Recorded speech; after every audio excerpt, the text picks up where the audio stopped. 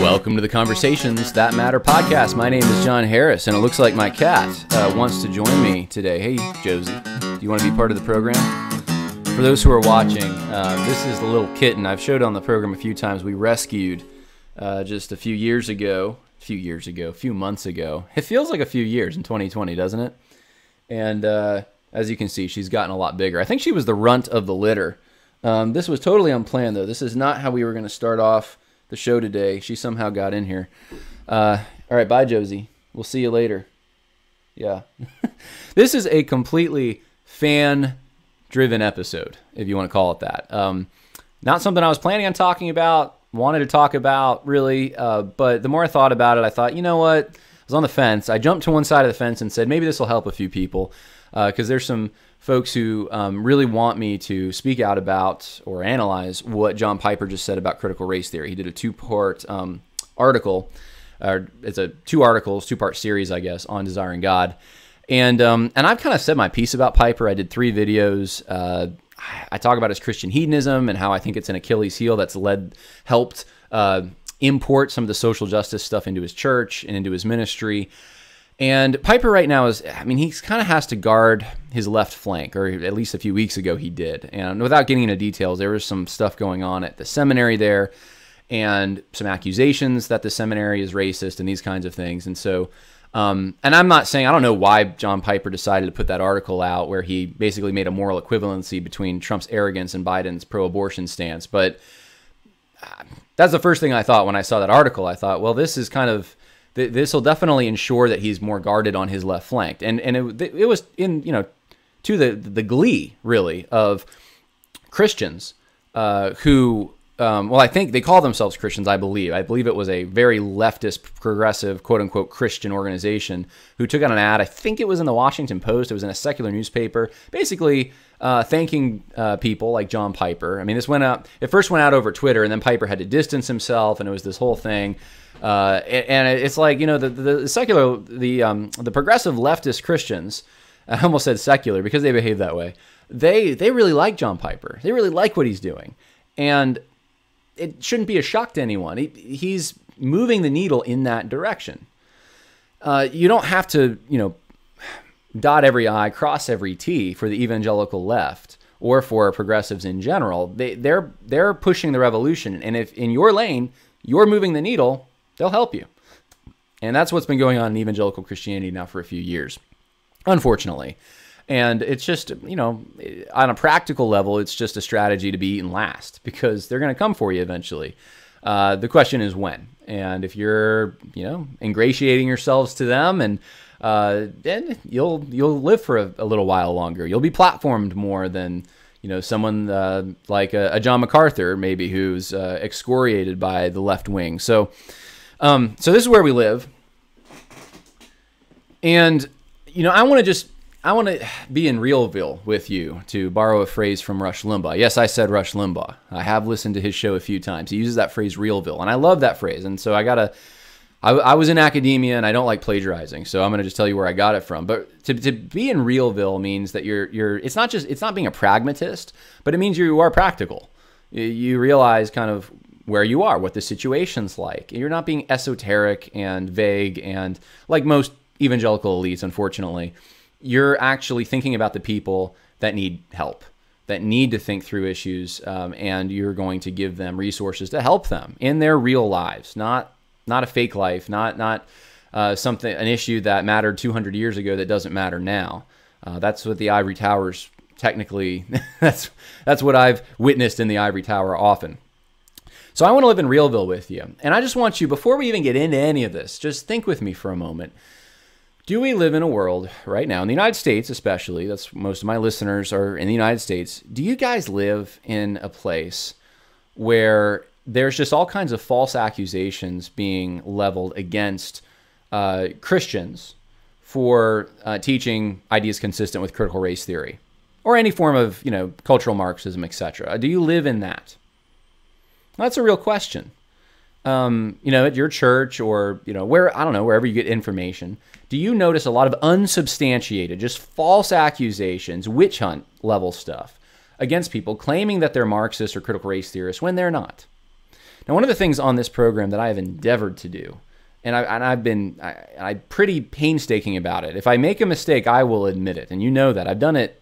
I can count it on one hand, but there have been a few times when I've said, hey, I jumped to a conclusion on something, and I didn't have all the information, and I was wrong. And there's been a few times that's happened, but it's very rare. Because I really believe that I want to do the research. I want to make sure that I know exactly what I'm saying and I can reference it if I need to. So this is the way I feel. I know that's the way Eddie Robles feels. I know a lot of the guys that I know in this fight who are saying, hey, there's a problem with critical race theory in the church. They have, if you want to call it receipts, I kind of hate that terminology, but that's the Twitter terminology. They have evidence for backing up their claims, at least raising the concern. And if that concern exists in Realville, does it cause you to examine those individuals or yourself, if you're accused of this, does it cause you to think through, maybe I'm being influenced by ideas that from the media, from academia, from the government, from wherever? Does it cause you to think I should think through whether or not I'm being influenced by those things? Maybe I am promoting critical race theory ideas without knowing it by name just because it percolates in the world around us. It's just part of the warp and woof. It comes to us in so many avenues that we just start thinking that way. Do you examine that? Do you think through that? Or do you just dismiss anyone who says that by saying, I never read Karl Marx. I never read Kimberly Williams Crenshaw. I didn't do any of those things. Because that is the reaction of the evangelical left. And I don't have a problem calling them that at this point. The evangelical left's reaction is always to put a shield up, to ignore the problem. It doesn't exist here. What are you talking about? Delete those videos while you're at it. Hey, this professor signed the statement of faith. They can't believe what you're accusing them of. That's the kind of thing we get. And then the counter accusations. Well, you're just a liar. You're just a racist. You're the problem, right? There's no humility in thinking through, well, maybe this person's done some research and maybe they're onto something here. Maybe I should at least look at it.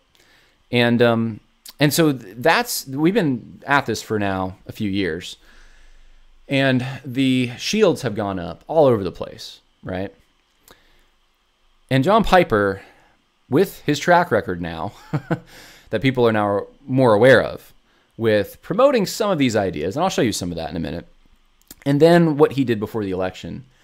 After the election, I don't know why he's doing everything he's doing. I don't. I mean, we'll take him, we want to assume the best, that he's really just trying to help people here. But his first article in this two-part series is it's a shield. That's all it is. Basically, it's all about how slander is so bad, and you shouldn't accuse someone of teaching critical race theory if they're not. Let me ask you, in Realville, do we know who John Piper's talking about? This isn't abstract stuff. Yeah, of course we do. We know their names. We know who they are. This isn't slander. There's actual problems that need to be addressed, and they haven't been properly.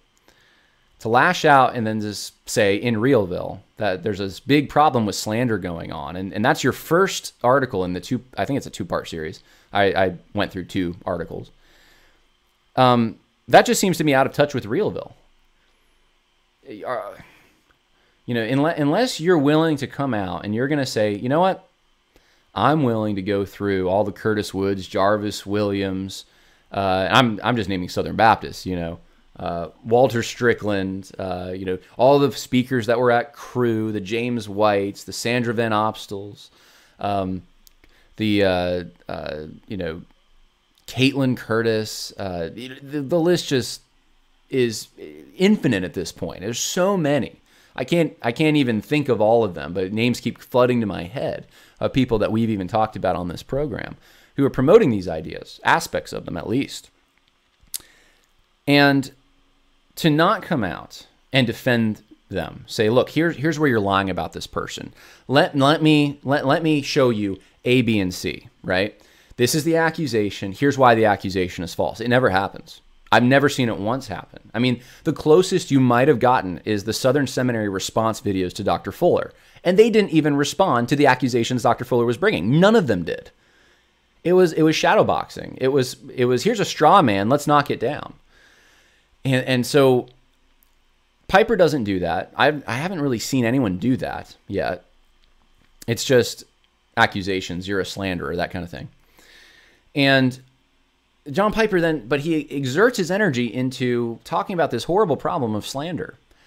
So I think it's out of touch. I think it's just used, I'm seeing it used as another shield to prop up, to basically let critical race theorists keep doing what they do by a different name. You know, let's not call it critical race theory. You know, I guess unless they go by that name and believe whatever the 7 tenets of critical race theory, they're not pushing bad ideas that are consistent with CRT. I mean, this is ridiculous stuff. We wouldn't apply this logic to any other field.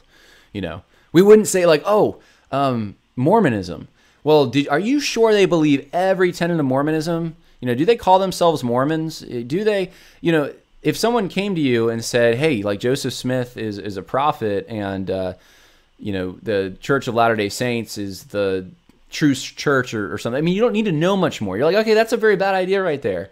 They're promoting Mormon ideas, right? We wouldn't have to then be like, well, how deep into this Mormonism really are they?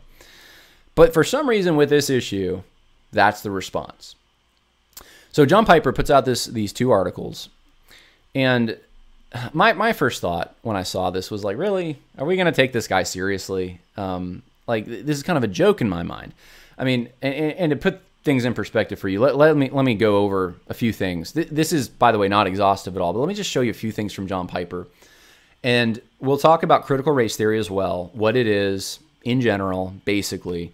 And then let's go back to this article. And I'm going to read for you really the only significant paragraph in the 2 articles, in my opinion, where he gives some meat to why he disagrees with critical race theory. So give you some background here. Here's John Piper.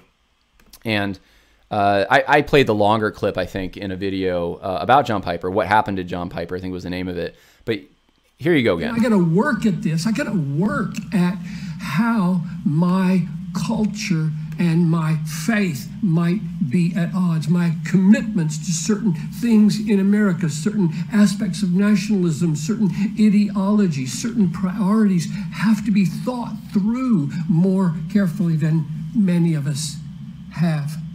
That's why this pilgrim indigenous tension has proved to be so helpful to me. The more dominant the culture is, the more invisible it seems to us.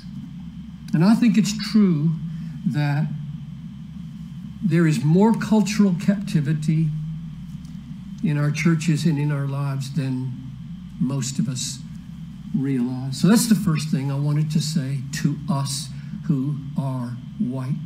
Now, there's a lot more to this clip. I played more of it in the video, like I said, what happened to John Piper, and I'll put the link in the info section if you want to go check out. Woke Preacher Clips put a bunch of these out.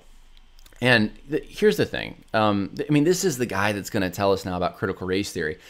And that whole talk, if you watch the whole thing, Piper basically endorses aspects of standpoint epistemology, talks about black, or I don't even know if he says black, but minorities have these certain insights which white people don't have, because we're basically blinded because of what he just said. We are in the quote-unquote dominant culture. White people apparently have a culture.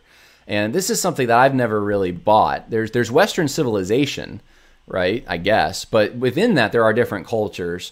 And German culture is very different than Irish culture, is very different than Italian culture, is different than Russian culture. There isn't this white culture, but in critical race theory there is, because the whites that is a designation of dominance. And you heard Piper say it right there. The more dominant the culture, and so white people need to realize they have a culture, and its intention. The nationalism is apparently part of this, and that's in tension with the kingdom of God, loving your nation, I guess. And so this is the kind of thing you'd expect to hear from like sojourners, right? But you're hearing it from John Piper. This is his message to white people. And like I said, there's more, and you can go check out the Woke Preacher Clips. Now, this is just a sampling. I want to show you, here's some articles. Actually, first, let's go over critical race theory, and then some articles. This is my analysis of critical race theory, all right?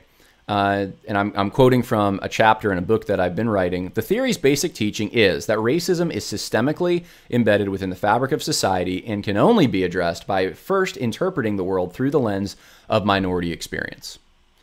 All right. Now, is there more to it? Yeah. But you basically, within that nutshell, you have all the principles I'm about to show to you. They're pretty much all based in this. They all come out of this. If you start with this, you get the rest of critical race theory.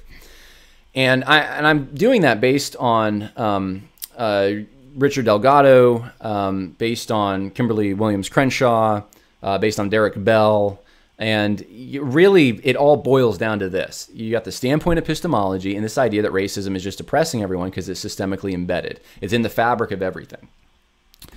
So here are the, you could break this down different ways, but the 7 principles, if you want, about the elements of critical race theory. Racism is normative. White privilege maintains white dominance. So this is why there's a hierarchy that can be invisible. It's just maintained by this thing called white privilege. Voices of color are needed to help whites understand minority oppression, which if you watch the rest of that clip I just showed you from Piper, that's what he's saying. That there's this special knowledge that minorities have, and it helps white understand that kind of oppression and the domination of white people, because they don't understand it. Apparently, they're dominating people without realizing it. Whites will promote racial advances for blacks only when they also promote white self-interest. This is called interest convergence. Derek Bell came up with it. And this is kind of the idea that whites will go along with the civil rights movement or electing the first black president, etc. But really, they're just still racist anyway. Still, that racism is in them. History should be interpreted through minority experience. This is the memory studies. This is the revisionism. This is the stuff, honestly, this is stuff killing the country right now. This is redefining everything about the past. It's totally dominating. The universities and theological institutions are included in that. And now it is being spread to the Bible is a historical book. It's being spread to that. I mean, Jarvis Williams talks about how critical race theory helped him understand race relations in the New Testament. Race is socially constructed for the purpose of racism. So the whole point of race and dividing people up is so one can dominate the other. And colorblindness subordinates minorities. So you can't be colorblind. You can't just take people as people. You must view them in their racial categories because it's so essential to their identity. So this is, and look, does John Piper believe every aspect of this? I don't think so. Do most evangelicals? There might be a few who call themselves evangelicals who do. But mostly, I'd be hard pressed to give you one that is going to say, I agree with every single thing that a critical race theorist says. But here's the point, guys. I'd be hard pressed to give you a critical race theorist who agrees with another critical race theorist on every point of theology, and I'll call it that. And it's the same way with evangelical Christians, guys. You'd be very hard pressed, probably, to find other evangelical leaders who agree with your theology exactly. Have the same eschatology, same view of baptism, same everything. Most people have differences. You might say, well, hey, I'm really close to John MacArthur, but okay, do you believe that the Nephilim are essentially the sons of God were angels who procreated with men? No, you don't believe that? I guess you disagree with John MacArthur. Do you believe that the children of elders must be saved? No, you don't believe. Well, I guess you don't believe with John MacArthur. So here's the point, guys. There's things that people disagree with. That doesn't mean you guys aren't Christians. And Marxism's like that. Marxism's like a faith with different denominations, and there's little differences here. Are those differences that significant? That's the issue. How significant are they? Like I said, go back to this. The theory's basic teaching is that racism is systemically embedded within the fabric of society and can only be addressed by first interpreting the world through the lens of minority experience. In a nutshell, that's what every critical race theorist believes. So here's some things from John Piper. Now think about this with me. I'm just going to read for you different quotes. This is not exhaustive, guys. It's not exhaustive at all. This is me looking on the Desiring God website for 25 minutes and pulling this stuff out, basically. How and why Bethlehem pursues ethnic diversity, January 24th, 2007. Quote from John Piper, and I quote, I want to solicit the help of any friend of Bethlehem or desiring God in helping us know about African American, Asian, Latino, Native, or any other ethnic persons who might be part of the pastoral staff at Bethlehem. Every culture benefits from the insights into reality that other cultures bring. Okay. Sounds kind of standpoint epistemology-ish. Also sounds kind of like quotas-ish. We want to hire people based on their ethnicity because they're going to, somehow that ethnicity is going to be bringing insights. You don't find this in Scripture. I mean, and I've explained this before, there's obviously barriers when you go to another culture to share the gospel, and there's people that are aware of the language differences, sometimes some of the cultural differences here and there, and if you want to minister to someone, you just want to be aware of those things. Got it. We're sending a missionary to China. We'd like someone who understands that. It really shouldn't even be someone who's Chinese necessarily. That shouldn't be the requirement. It should be someone who understands that culture and is able to minister. Now, most of the people that are like that are probably going to be Chinese. Thus, why we're sending Chinese missionary to China. But the issue is getting over those barriers to communicate the gospel and the biblical teaching. That's not what John Piper's saying here. He's locating some kind of a special knowledge in ethnic persons. January 24th, 2007. Here's November 15th, 2016. In Structural Racism, the Child of Structural Pride. Here's what Piper says. My strategy is to show that if your mind is Bible saturated, you would consider it absolutely astonishing if structural racism were not pervasive wherever sin is pervasive. In other words, Bible-shaped people should expect to see structural racism almost everywhere in a fallen world. Really? What about structural sexism and homophobia? And I mean, what sins get to have the level of structural added to them? Here's how he defines structural racism. Are you ready? I'm quoting from John Piper. Quote, structural racism is the cumulative effect of racist feelings, beliefs, and practices that become embodied and expressed in the policies, rules, regulations, procedures, expectations, norms, assumptions, guidelines, plans, strategies, objectives, practices, values, standards, narratives, histories, records, and the like, which accordingly disadvantage the devalued race and privilege the valued race. I mean, this could be straight out of a book on critical race theory, and that's John Piper. Implicit in this definition is the important fact, he says, that structural racism, therefore, may have its racist effects, even if non-racist people now inhabit the institutions where the racist structures still hold sway. What he's saying, you could be not a racist. You don't have any feelings of ethnic superiority whatsoever, but you are carrying the torch for structural racism because you live in an institution, you work for an institution, which has leftover residual effects of racism. This is where the Matt Hall, I'm a racist, I live in a culture that allocates privilege to white people comes from. John Piper's saying the same thing Matt Hall's saying, essentially. It's not quite as overt, but just by logic, it leads you there. So racism is embedded. It's there. Even if you can't point to it, even if you're not a racist, it's there. Talk about a conspiracy theory. Power, Police, and Another Shooting. August 21st, 2014. John Piper, again, and I quote, history, the Bible, and increasing evidences in our day remind us of the danger endemic to human power. The more power a fallen human has, the more vulnerable he is to be corrupted by the power. This is true of pastors and police. When I look at this video of the shooting in St. Louis on Tuesday, it looks like an overuse of firepower. In the explosive milieu of the police shooting of Michael Brown on August 9th, a few miles away, this video constitutes a powerful call for serious reassessment of how our police are trained and empowered to use their guns. So he's tying the shooting of, and I'm trying to remember the name of this individual now. I closed the tab, unfortunately, and I forgot the name. It was a shooting from 2014. And the Associated Press, this is what they said about this particular shooting that Piper's referring to. 2 St. Louis police officers acted in self-defense and won't be charged in the fatal shooting of a 25-year-old man who was armed with a steak knife as he approached the officers and urged them to shoot him, the city's prosecutor said Tuesday.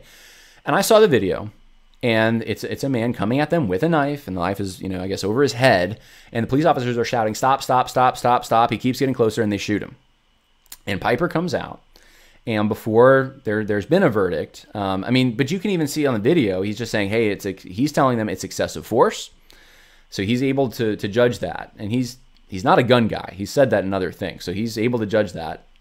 And he ties it. Here's a significant part. He ties it to Michael Brown. He ties it to Michael Brown. So two instances where the police it doesn't appear that they're in the wrong, and it's innocent until proven guilty in this country. And it should be even biblically. We go through a due process course of action. Piper is implicitly condemning and saying, he's basically, this is a way of accusing these police officers of using too much force, that they're in the wrong. They were corrupted by power. That almost sounds Foucaultian. John Piper, August 21st, 2014. And of course, both racialized, shooting. So again, it's the systemic racism in policing. John Piper seems to be on board with that on some level. Here's another one. What the church offers for race relations, February 12th, 2015. John Piper says, does the church bear responsibility to address police brutality and spearhead broader social changes? Given what I have said, my answer is yes. Responsible to address? No.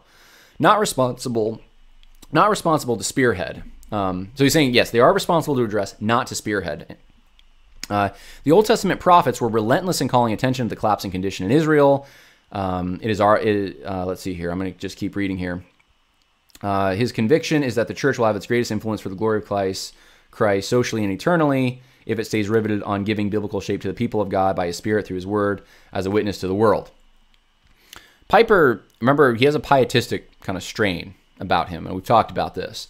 But he kind of makes this, except he kind of does this thing where he's like, well, Christians should be responsible to address this issue. And let's see, of police brutality. Now, look, in theory, I actually don't disagree with him here. But again, this is February 12th, 2015. What's the context of this? And in keeping with some of the things that I've just read from John Piper, what is he talking about? Is he talking about a systemic problem in this country with policing? Because that's what it sure sounds like. And if you read this, if you read the article, that's exactly what it sounds like. And so the implication is that there is this problem in this country, that this is something worthy of addressing. It's just this huge problem, not an isolated thing. Not, certain departments might have an issue. There's a bad cop here and there. No, this is something big enough for him to write this article about and universally say the church, this is an issue that they need to address. And I will note, I haven't found anything. If you can send it to me if you want, about John Piper addressing, the church needs to be the one that in his own city of Minneapolis goes out and addresses the fake narrative from BLM that is causing people to burn down buildings and businesses, commit violence, that kind of thing, or the lockdown nonsense. I'm not seeing Piper go after these things. So interesting. Here's another one from August 30th, 2017. Charlottesville, Confederate Memorials and Southern Culture, 4 recommendations. It's very long, and it's pretty bad. I'm not gonna lie.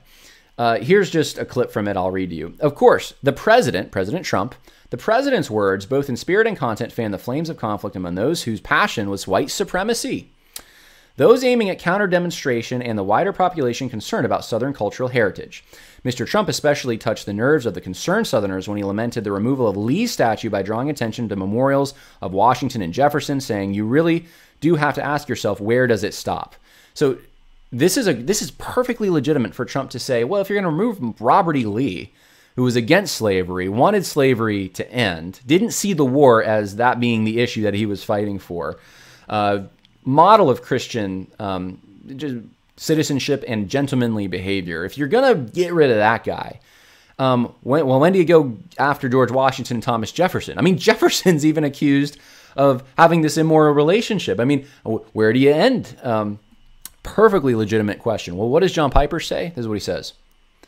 Quote, my interpretation of that last question from the president is this: if you don't know where to stop, don't start, which means this: the president is opposed to the removal of Confederate memorials. He did not say this in so many words, but that was the implication as I heard it. For the president to offer in passing a facile judgment about such a weighty and far-reaching issue of our nation was deplorable. His job is to help point the way to conflict resolution, not to cynically sweep the issue aside as foolish. This is ultimately, I'm trying to bite my tongue because I don't even know what to say. It's stupid of John Piper to say this. It's stupid. It's a naivete on a level that I just don't even understand. Really? You don't understand what that was about? You don't understand why Trump would have said that? How about now? That was 2017. How about now in 2020? Do you get it now? Do you understand why Trump might have said that? Maybe Trump understands the thugs in the Antifa mob better than John Piper does. And they understand force. They don't seem to understand argument or anything else. John Piper thinks there's a way to have a conflict resolution between these two groups. There's barely any white nationalists around, but you're going to have a conflict resolution between the white nationalists and then the group that is funded basically by globalist money and an entire political party behind them, the Antifa Black Lives Matter crowd. You're going to somehow create some kind of a reconciliation here? No. The truth is what needs to reconcile people, and if they're not on board with that, then there's not much you can do. Would John Piper, I've asked this question before, but the Christians, because I did some study on Holocaust and kind of how the Christian church, how they kowtowed to the Nazis, even the confessing church to some extent, as World War II started and even before that. And there was this kind of accommodating strain within them. There was a pietist strain too, which weakened them quite a bit, a neo-Orthodox strain. But they kowtowed to the government. They wanted to make sure, and then the thugs, the brown shirts, which, that there's a parallel there with Antifa. They wanted to make sure that they were the peacemakers, etc., etc. You can't make peace with people that are in a violent counter-religion that want to see you destroyed. It doesn't work. And Trump's right. You think they're going to stop with Lee? You think they're going to stop with Jefferson? You think they're going to stop with the American church? That's the question that Piper should be asking. And he's not. He's calling the president, what did he say, deplorable? That what he did, his words were deplorable. Same word Hillary Clinton used, John Piper uses here. This is all, critical race theory is kind of gave birth to this.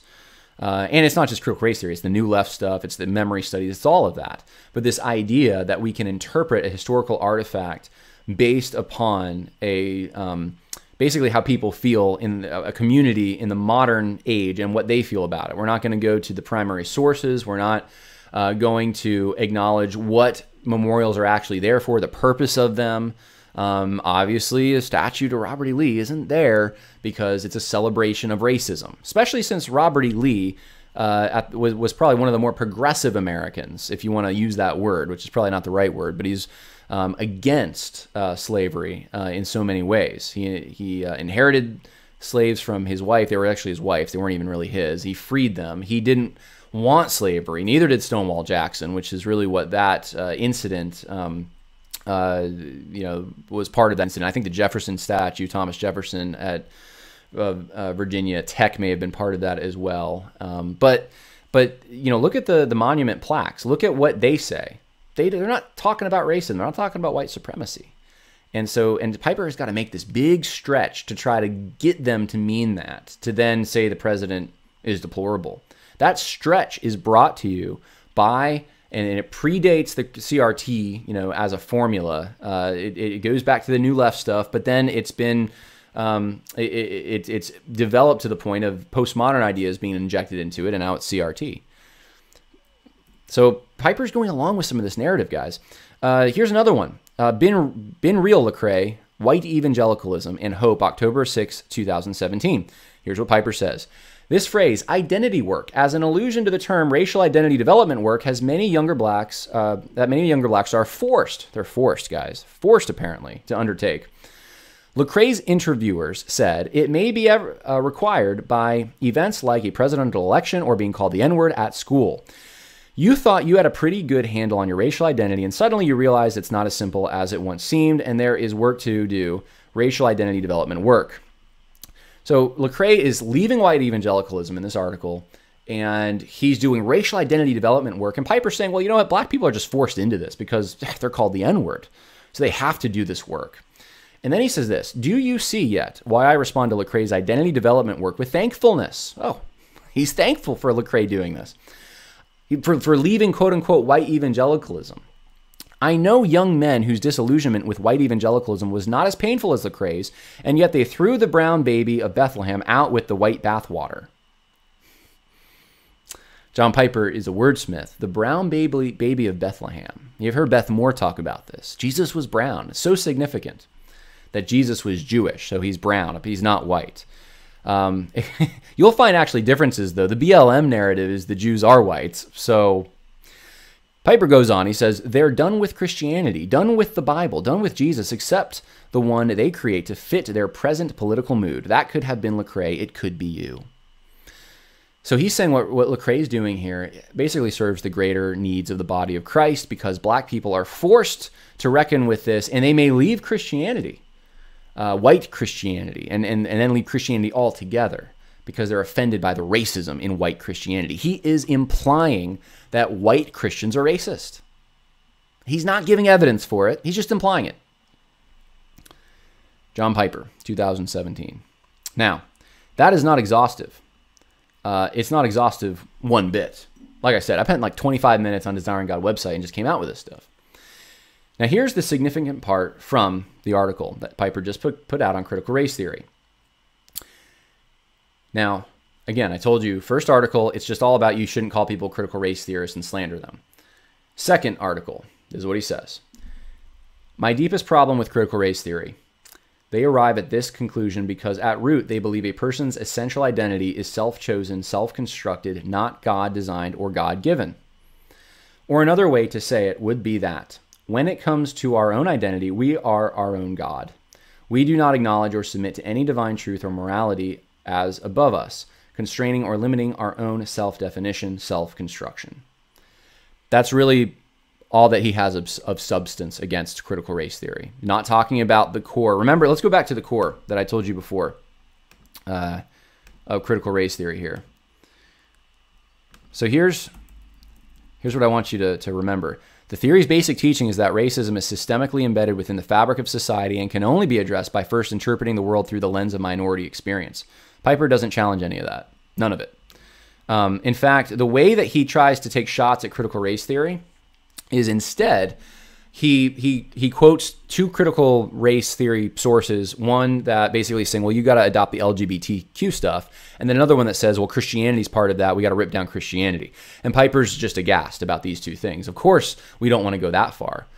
Well, yeah, the logic of the critical race theorist is going to lead there because it's systemically embedded. Even Piper has insinuated that the white church, whatever that is has a racist undertone somewhere, and it's causing black people to leave. Well, if that's true, then why not? Maybe Christianity is the problem. Piper doesn't have a defense. Piper doesn't have an apologetic for any of this. The best he can do is try to go after, well, God's the creator, and critical race theorists have a postmodern. We're going to go after the postmodernism, but he doesn't go after the Marxism. So it's an inadequate critique. And this is a point I've been trying to make for a long time, is the current crop of evangelicals trying to all go against critical race theory. Matthew Hall's in that group included. They have an inadequate critique. And that's the main issue, guys. I've tried to point this out with people who are trying to, even make almost like their life's mission to be against critical race theory, but their critique is inadequate. You have to go after the central new left idea that it came from. And it is Marxism with a different engine in the same car. It's just gonna run a little differently, but it's the same car. We're not using classes, we're using races. And we're just going to drill down deeper into ideologies and religions and your art and that kind of stuff. It's not just economic. That's all it is. That's what it is, guys. And there's no need to get nerdy and overcomplicate it. It's fine if you want to study it more, but that is the core teaching of CRT, and that's what Piper is not addressing. So that's my analysis of Piper's coming out against CRT. It's kind of hard to come out against it when you adopt aspects of it, whether knowingly or not. All right, some of you will be offended by that, but I've said my piece. If you have any questions or comments, feel free to put them in the info section. I do this because I want to help you guys, and I know this is the kind of stuff being put in your face, being sent to you by even your pastors in some situations, and you want to know how to respond. That's how I respond. Better places to get your information on CRT than John Piper. So anyway, God bless. I hope that was helpful. Bye now.